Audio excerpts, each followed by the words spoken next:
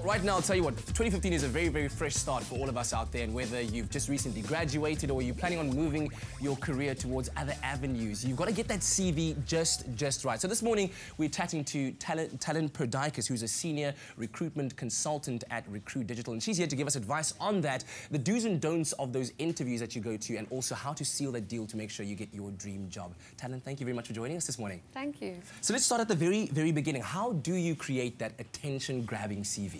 Well, you've always got to ensure that your content is correct, it's very precise, and it's always relevant. Yeah.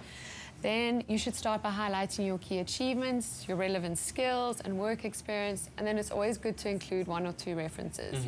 There are 2 schools of thought when it comes to adding a photo. If you do add one, just ensure that it's very professional. Yeah, not Instagram filtered no selfie. bikinis. And always spell check.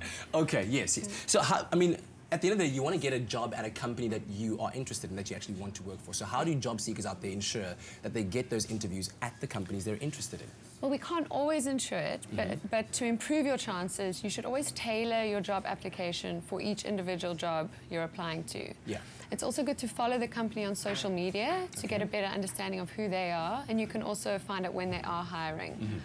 On that note, always make sure that there's nothing out there in the internet realm that you wouldn't want your interviewer to see. Ah, yes, very important, because once it's on the net, it's on the net, right? So those party pics you're taking and selfies you're posting, be careful.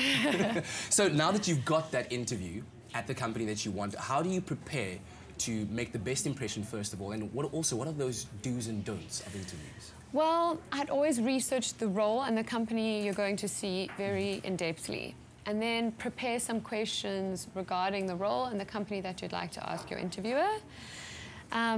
Rehearse some of those key interview questions and refine your answers prior to the time. What else? I guess just give yourself some contingency time so you can walk into the interview calm and collected. Yes. Because being late just starts it out on a bad foot. Don't arrive there 5 minutes before the interview, because that just only serves to make you more nervous. And they also say when you walk in, a nice and firm handshake is a good way to start. Yeah, some of the do's, definitely a strong handshake. Make eye contact. Make sure your body language is very positive, and just be as prepared and professional as possible. Yeah. Don't go to an interview hungover. Don't swear. Who does that in 2015? Honestly, really? I think you'll be surprised.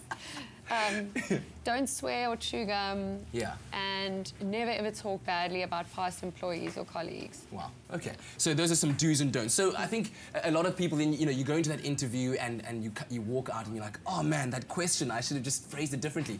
What do you do when you walk out and you feel like the interview didn't go as well as you planned it? Well, an interview is basically, it's there so that both parties can assess each other. Yeah. And a good interview is a two-way conversation.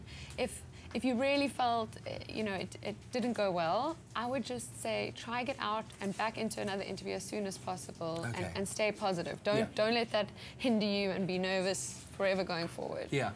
And then also, so what if you get a second interview? Now you need to kind of seal the deal because you've now made the cut. What are the things to do then?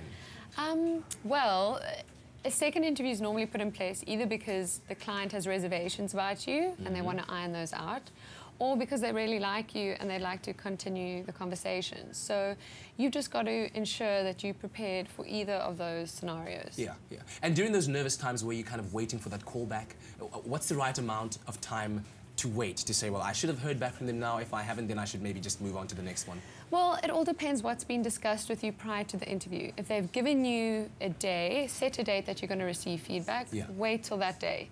If not, I'd follow up with an email after about a week, just saying, I really enjoyed the interview, it was great to meet you, and when could I expect some further feedback? Yeah. Okay, so let's quickly just maybe give some people advice out there. If you are in your current job and you're unhappy, but you're looking to kind of just slide away quietly while applying for another one, you don't want to burn any bridges, how do you do that successfully?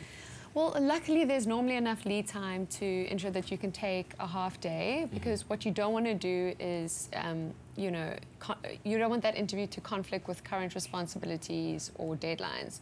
So either take a half day or tell the client or the recruiter you're working with that ideally the best times for those interviews are before or after work or during your lunch break. Yes. You just never want to let anyone down.